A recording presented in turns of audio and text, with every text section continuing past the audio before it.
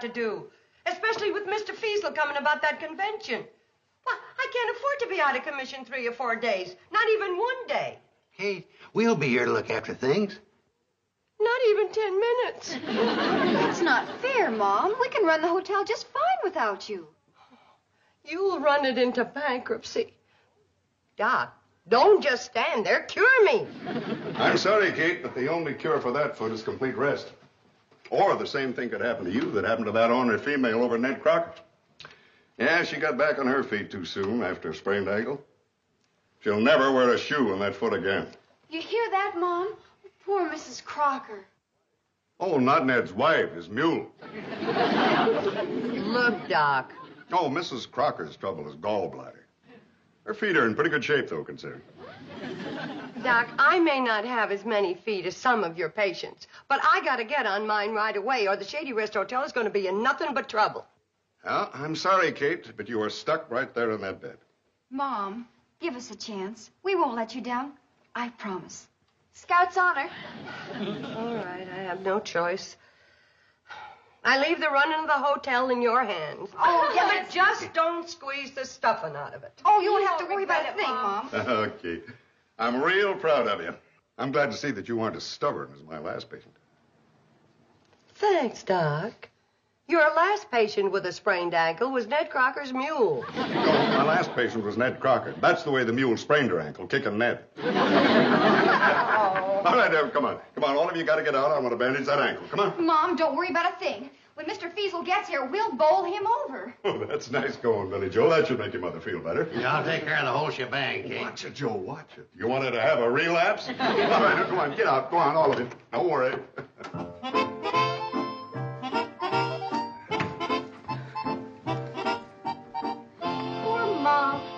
Isn't there something else we can do for her? You bet there is. Just live up to half the promises we made about making money for the hotel. That's no problem. I've been doing it for years. Making money for the hotel? No, living up to half the promises I made about it.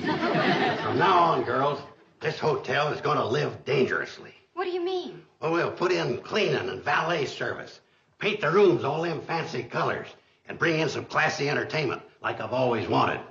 And that's just the beginning. Mom won't like it. Girls, your mother's a fine little well-meaning woman. And I hate to put it this way, but let's be honest. What happened to your mother's foot was a sprain. But to the Shady Rest Hotel, it could be a shot in the arm. Billy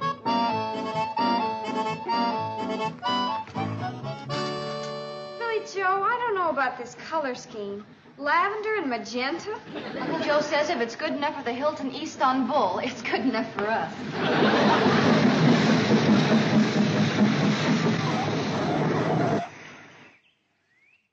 Uncle Joe just got off the cannonball. Good. And he's got a cute-looking fellow with him. Even better. Hey, he's a doll. I wonder who he is. He's not from around here. How can you tell? Betty Joe, can you imagine a dream of a fellow like that within a radius of 500 miles that I haven't met? You're right. He's not from around here. From Smoky, all covered with snow. Howdy, ladies. Allow me to introduce myself. I'm Elgin Harner, known as the Smoky Mountain Songbird, and I'm mighty pleased to meet y'all. Entertainer? Oh, how exciting. How about that? Entertainer, huh? Where was he entertaining? The Hooterville pool hall? No, as a matter of fact, it was the bowling alley. That's just because you're between engagements, right, Smokey? That's right, Mr. Joe. I was just warming up for my appearance next month at the beautiful new Green Dragon Club in Chicken Run, Tennessee. Uncle Joe, are you planning to tell Mom about this? Well, as a matter of fact, No? I'll admit that's close. But this is Mom's hotel, and she ought to be the one... Now, child, to this hotel, I'm going to be an absolute necessity. Oh, come on. You show me a hotel with a singing guitar player, and I'll show you a hotel that's fighting off conventions with a baseball bat. No kidding? Well, for true, my little black-eyed Susan, a good food and surroundings ain't enough for them convention fellers. They got to have entertainment, and it's up to the hotel they staying at to give it to them. Well, that makes some sense, I guess. Well, thank you, ma'am, for your enthusiastic welcome. I'll accept the job. Huh? Well, I got to have $50 a week, private suite, and meals served in my room. We'll give you $10 a week, a room in the back, and you'll eat in the kitchen. I'll take it. That's Wonderful. Congratulations. Thank you. Now, let's get back to work. Mr. Feasel will be here in about 48 hours, and when he gets here, I want him to find this hotel a paradise. Uncle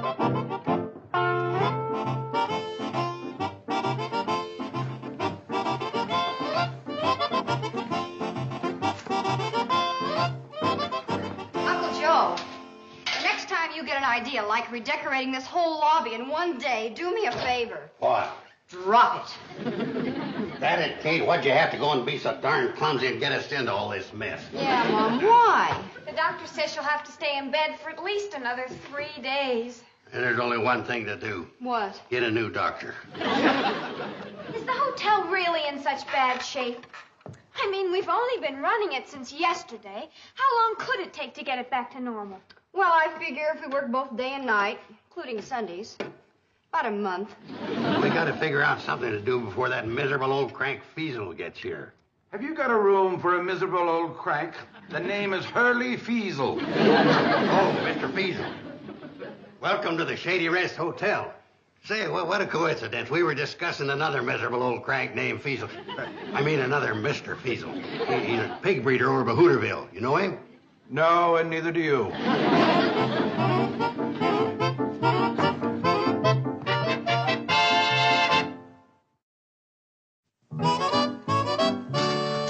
Gee, Mr. Feasel, we didn't expect you until tomorrow, sir. Yes, I know. I always show up before I'm expected.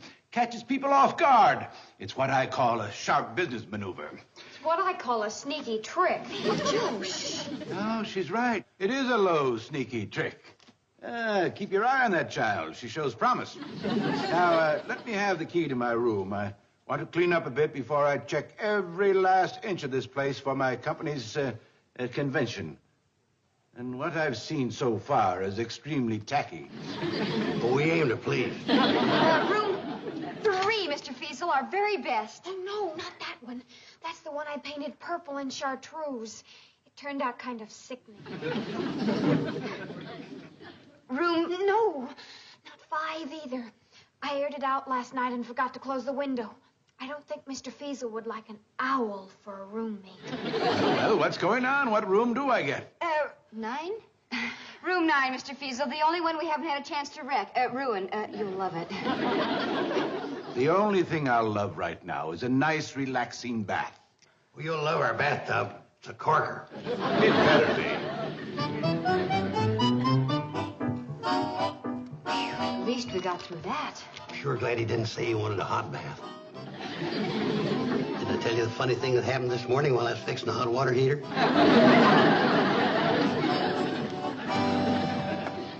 We need the money that convention will bring in, Uncle Joe, and I'm counting on you. Whatever Mr. Feasel wants, see that he gets it. Oh! You just got it. That sounded like Mr. Feasel screaming. Screaming with delight. I've never seen a man that enjoyed his bath so much. Top of old Smoky, all covered with... What was that? Smokey Harner, Smoky Mountain Songbird. An entertainer? Oh, but you show me a hotel with snappy entertainment, and I'll show you a hotel that's fighting off convention with a baseball bat. You know something? You're right. Makes sense. I gotta hand it to you all. You're a lot smarter than your punkin-headed old mother. Well, we better go now, Mom. Of all the baths I've ever taken, that was without question. Goodness. I never heard anybody get so much out of a bath as Mr. Feasel.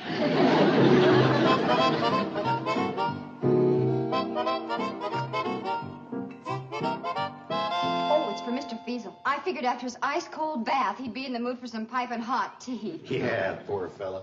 From top to toe, absolutely the bluest man I ever saw. By the way, where is the old human icicle? Betty Jo is out and back showing him our picnic area. It might be a good place to hold the meetings, if we get the convention. And boy, have I got my fingers crossed. Ah, relax, honey. It's a cinch. I'll admit we got started on the wrong foot to begin with, but with you girls charming him, me outbraining him, and our secret weapon, the Smoky Mountain Songbird, entertaining him, he's a setting duck. Duck? Did I hear somebody say duck? Oh, way I like mine's roasted with plenty of yams and grits. Now listen, Smokey. Well, now, This'll tide me over till the duck's ready. Get away from that. We hired you to entertain Mr. Feasel, and so far all you've done is eat. Yeah, you've been here one night and 11 meals. Well, I'm just trying to build up my strength for my big performance. Here now, how about one of them cookies? Well, the only thing I had since breakfast is lunch. No, not until you've worked for it. You can start right now, because Mr. Feasel's coming. Right now? Right. It better be good to make up for all you're eating. Oh, well, I'd dearly love to do it. I would. See, well, I got this sudden pain in my plinking hand. Also, my plunking hand. Ooh-wee, it smarts. They didn't hurt when you reached for the cookies. Oh, man, now, maybe that's how I damaged them. Best I go upstairs and soak them. Smokey, just forget the plunking and plinking and sing. Oh, I can't do it, Mr. Joe. An injured hand always clobbers my voice. Ooh-wee. Ooh. Oh, Mr. Feasel, how did you like the lovely grounds of the lovely Shady Rest Hotel? Lovely, eh? Oh, lovely. Lovely freezing water. Lovely confusion at the front desk.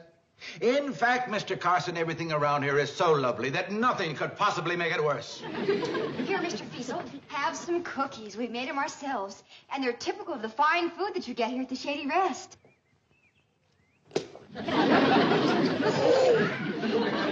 All right, so I was wrong. There is something that could make it worse, and I just bit it. Oh!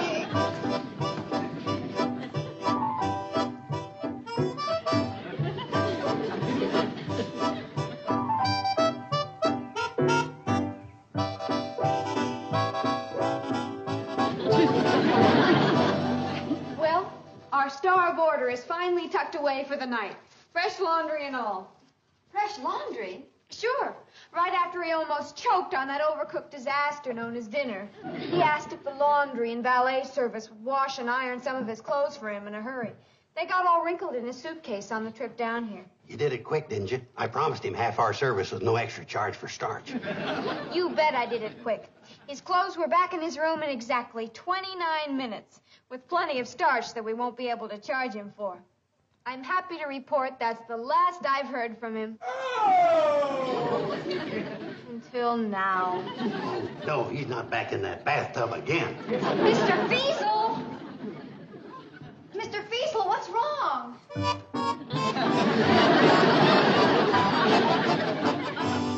Miss Bradley, about the 3 tons of starch you put in my laundry. Well, there's no extra charge. Policy of the house. Oh, goody. And another thing. There's more? Oodles more.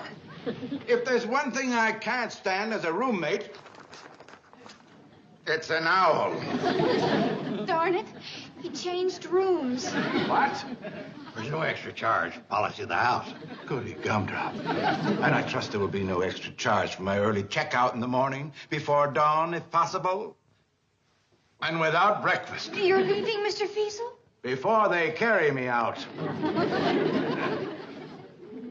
Are you sure this place isn't the local branch of Devil's Island?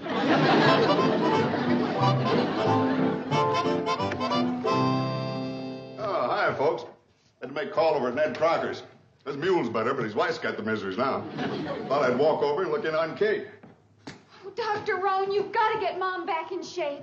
Doc, what's new in the world of miracle cures? If Mom fixed him one of her special breakfasts in the morning, maybe she could get Mr. Feasel to still change his mind. I have no idea what you're all blabbing about, but I can tell you one thing. I am not going to let my patient back on her feet until she is completely cured.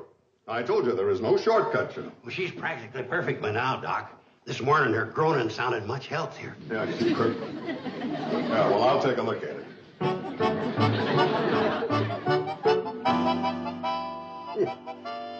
You know, Kate, I just can't figure this. Unless it's plain grit or orneriness. But do you know that that ankle is 100% cured? And it's at least 2 days quicker than I expected. You mean that I can get out of bed? Well, sure, right now, if you want it. Oh, boy, do I Easy. want to. Doc, you want to dance? Well, No, you probably know only those old-fashioned steps. I want to do some of the new ones like that. Cha-cha-cha. Or maybe the Big Apple, huh? Oh. I'll tell you, Kate, that family of yours down there is going to be awful glad when I tell them you're back on your feet again. Oh, they sure will. Doc, no, Doc, don't tell them. Hmm? No, not right now. Not for a few days. Don't tell them. Oh, what are you doing, Kate? Trying to make them suffer or something? No, just the opposite. I just want them to feel better. You see, this is the first time in their lives that they have ever done anything on their own without me standing behind them, telling them what to do. Yeah, you are the bossy type, all right. I'll admit that. Well, I figured you would. But you know, at first, I didn't think they could get along without me. But look at the way the hotel is running, smooth as silk. Now, I just want them to enjoy their victory for a little longer. Well, Kate, Now, you are not to say one word about my foot being cured. I'm going to stay here for another 2 or 3 days and let them enjoy themselves. And I'm going to enjoy myself, too. I got a whole pile of Billy Joel's movie magazines that I haven't even touched. All right, Kate, all right.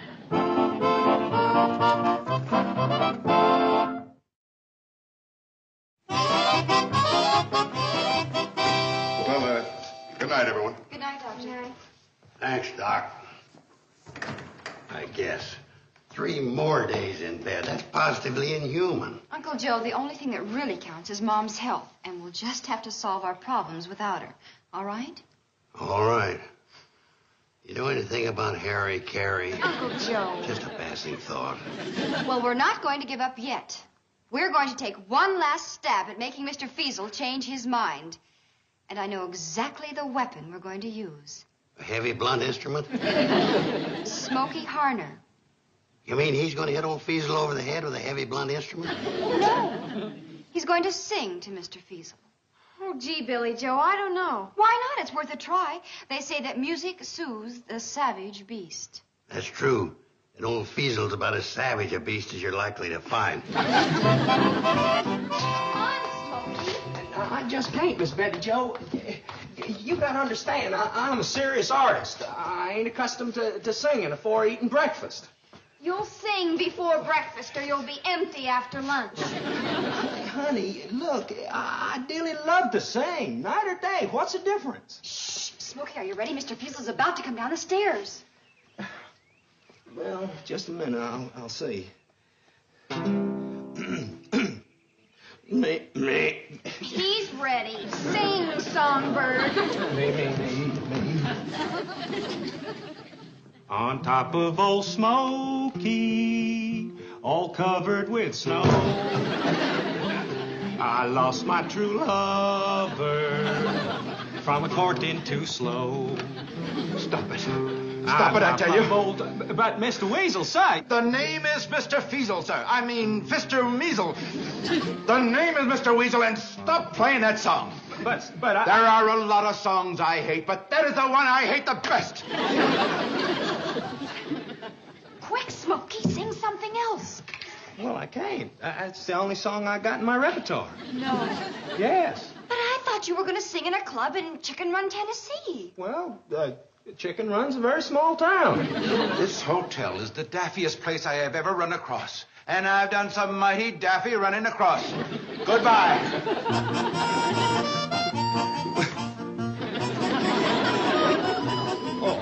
Now, look, ladies, I can explain everything. Honest, I can. On top of old Smoke.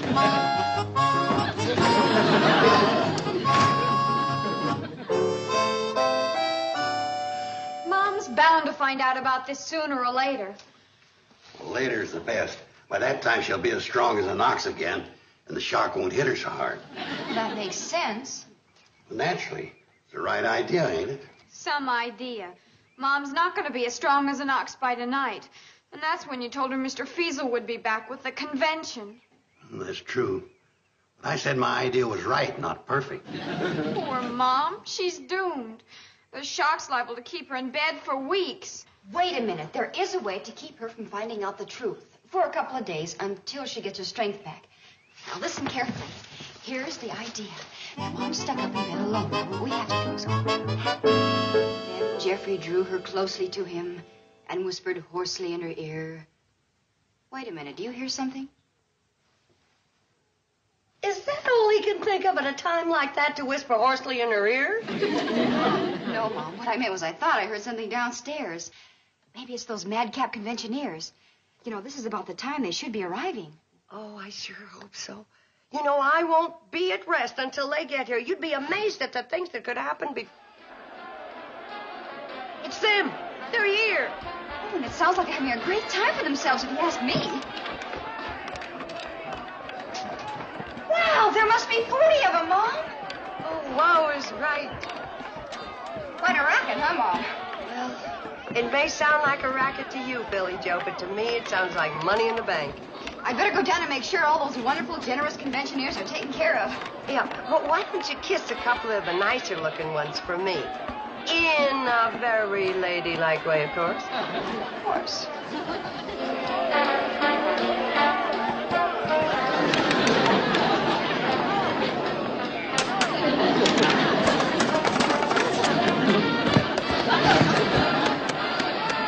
She fell for it, huh? Like a ton of hotel owners. Billy Joe, you're a genius. Well, I wouldn't say that, but I'm glad you did. Now that in a few minutes we'll quiet down and I'll go upstairs and I'll tell Mom the conventioneers are outside having their meeting about the business.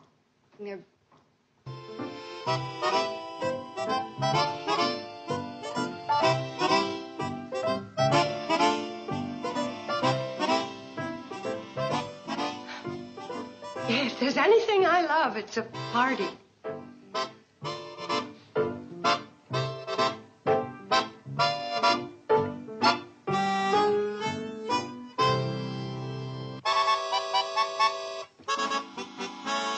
Well, hello, folks. Mr. Feasel. We thought we'd never see you again. Oh, Mr. Feasel, I'm Kate Bradley. How do you do? Won't you sit down? Where I go? Betty Jo, get a plate and a napkin, some silver. Now, I decided to hold a convention here after all. But I thought you hated this hotel. I do. But you see, the 40 men who will be coming here for the convention are trainees, young new salesmen who will be going out on the road for my company. Yeah, but what has that got to do with... Well, I figured the best thing to do is give them a couple of days of this hotel. After that, they'll be able to stand anything. Wait till they taste this food. Why, it's...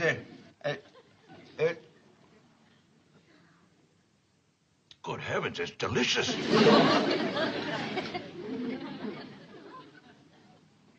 Why, it's marvelous. Why, it's the best chicken and dumplings I ever tasted. Well, thank you. What happened? Oh, this is terrible. You've ruined everything. Oh.